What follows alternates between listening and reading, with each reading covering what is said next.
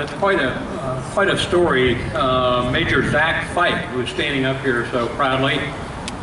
Vermont National Guard, multiple combat deployments to Iraq and Afghanistan, badly wounded, fighting in the war on terrorism, Purple Heart recipient himself, and he came out to start this effort by himself, backed up by his spouse, we think.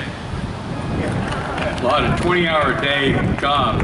And they were supported by the Military Order of the Purple Heart with a grant of money to go out there and get these Purple Heart medals back and get them back to the family. So we thank the Military Order of the Purple Heart also for your support for his effort.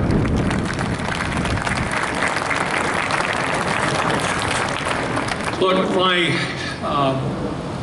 major responsibility and a personal pleasure for me is to introduce our keynote speaker today, Major General Charlie F. Bolden Jr., U.S. Marine Corps retired.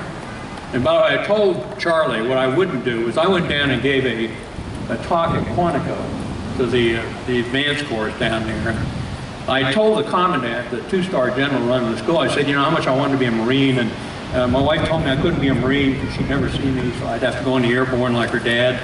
And so when the guy got up to introduce me, he said, you know, he said, you just retired as a four-star Army general. I said, we're really proud you're here. If you joined the Marine Corps, you'd be a retired major today. And a proud one at that, if I joined the Marine Corps. Look, Major General Bolden was nominated by the President of the United States, Barack Obama, and confirmed by the U.S. Senate as the 12th Administrator of the National Aeronautics and Space Administration, NASA. And he's led that team to advance the mission and goals of U.S. space program brilliantly, diligently, with inadequate resources during his term in office. And we thank him for what he's done for one of the most important scientific and national programs the country runs. He's a Naval Academy grad, class of 1968, commissioned as a Marine Second Lieutenant, completed flight training in 1970, and became a naval aviator after that.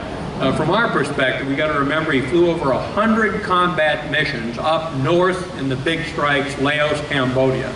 So he put his life on the line, 72 and 73, as a Marine combat aviator. His 34-year career with the Marine Corps included 14 years as a member of the astronaut office of NASA. He joined the office in 1980. Listen to this. He was traveled to orbit 4 times aboard the space shuttle. 4 missions into space, commanded 2 of these missions, and piloted the other 2. He returned to the Marine Corps, his beloved Marine Corps, for several years before retiring finally from the military, and eventually made his way back to public service in this extremely demanding and complex responsibility. We're proud of our Marine Corps. We're proud of Major General Charlie Bolden. Join me in welcoming him to the podium.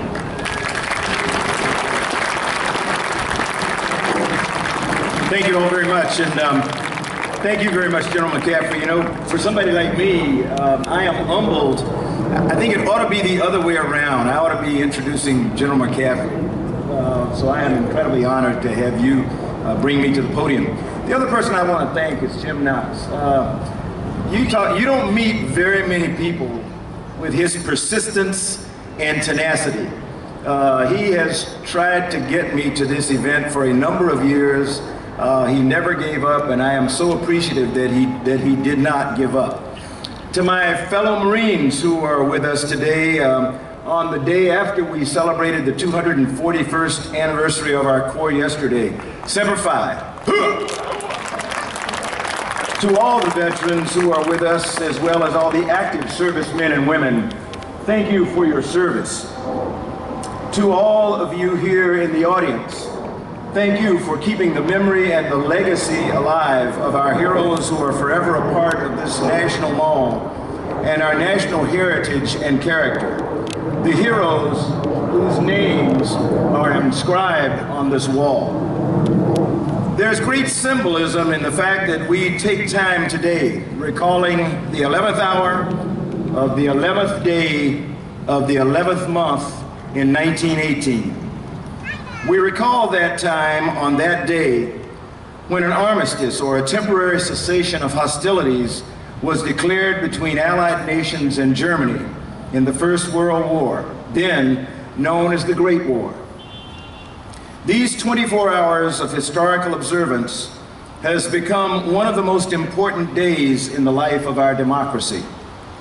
This has become a day when men and women from all walks of life line up in schoolhouses and libraries and senior centers and participate in local parades to celebrate the sacrifices of those who have chosen to serve our nation as members of a unique group of brothers and sisters in arms.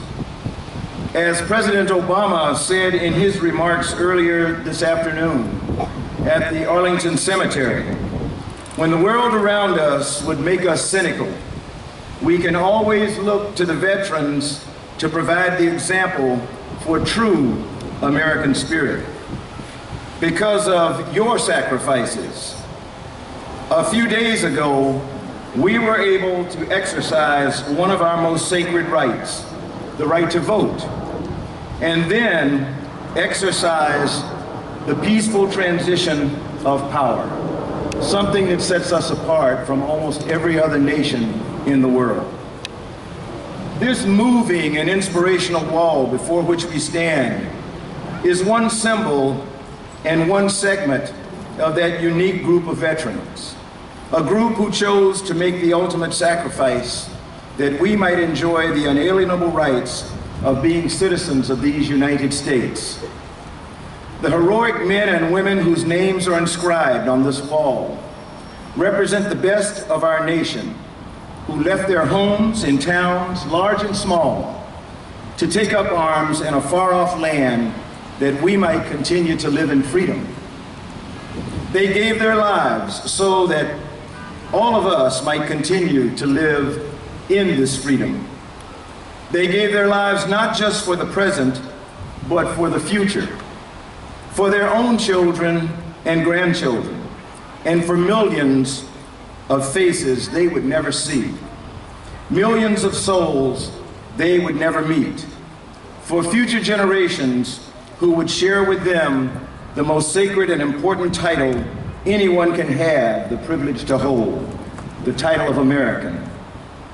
Like so many of you, I have far too many friends, far too many brothers and sisters in arms whose names are etched on this wall. These names, more than 58,000 of them, are more than letters carved in stone. Each represents a soul. Each represents someone who was someone else's entire world. They represent husbands and wives, fathers and mothers, sons and daughters, cousins, congregants, best friends, Little League coaches, bowling partners, poker buddies, classmates, long-lost loves, soulmates, mentors, scoutmasters, deacons, soldiers, sailors, airmen and women, Marines, and Coast Guardsmen and women, heroes all. Each of us has memories etched on this wall. All of our lives have been shaped by the ways in which these heroic men and women impacted our own lives. The poet John Greenleaf Whittier writes, and I quote, "For all sad words of tongue and pen, the saddest are these, it might have been," unquote. As we mourn for those we lost, we mourn as well for all that might have been, all the contributions they could have made. In this sense, Veterans Day is also a time to celebrate the many contributions that veterans make to our country today.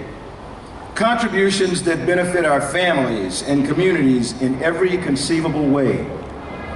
At NASA, we are some of the beneficiaries of veterans' continued service to community and country. So many of our astronauts and other members of our family are veterans and active service members. We are not alone. As I speak today, veterans are continuing to serve the greater good in every corner of our country. They are starting businesses and teaching students, training for charity runs and running charities, coaching at boys and girls clubs, and raising boys and girls of their own. They are working as doctors and engineers, and yes, as astronauts and cabinet secretaries and administrators too. Their service is perhaps the highest tribute of all to the more than 58,000 lives we honor today by our presence at this hallowed wall. Lives that continue to matter today, souls that we continue to hold dear and forever remain a part of us. May God bless their memory, and may God bless our great United States of America.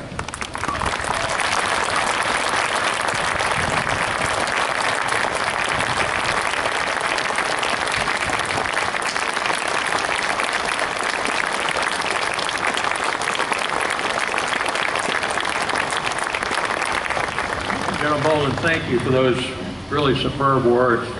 And more importantly, thanks to your leadership from the front throughout your lifetime of public service as a Marine flyer and as a space person with NASA.